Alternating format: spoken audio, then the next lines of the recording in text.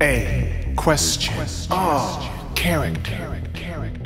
Strider Hiryu is a solemn, special A-class ninja that is quick as he is deadly. He is quick because of the excellent use of his plasma sword known as the cipher. He uses the cipher almost the same as a martial artist would use the tonfa. This is to provide for an instant and deadlier strike, except the tonfa does not slice people in half. Thus, his foes will only remember one thing: the high-pitched sound of plasma screaming through the air. Actually, they will remember two things: their top half and their bottom half. Strider Hiryu strikes fear in the weak. The weak crawl within his presence. Strider Hiryu is a nimble, acrobatic, hang-gliding master warrior. He is the youngest of his class to reach the elite status of Special A class. He proudly wears a partial distinctive insignia on his chest and a long flowing red sash on his waist. This proves his dedication to the Strider code of being a world-class assassin. His dedication sometimes involves defeating those that were at one time his comrades. His acrobatic abilities are second to none. He performs a perfect cartwheeled somersault while gripping the walls with his grappling equipment. Strider Hiryu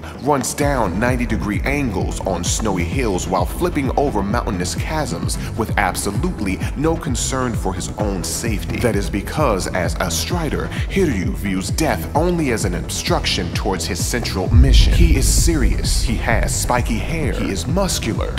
He humiliates not only his opponents, but also their weaponry, as Hiryu knows the ultimate weapon is the one he sees in the mirror. His only companionship during this duty are cyber animals: the hawk, the droid, the panther, the humpback whale. Whatever the task, Strider Hiryu will undoubtedly decimate his enemies to the fullest extent as he looks forward to the next mission.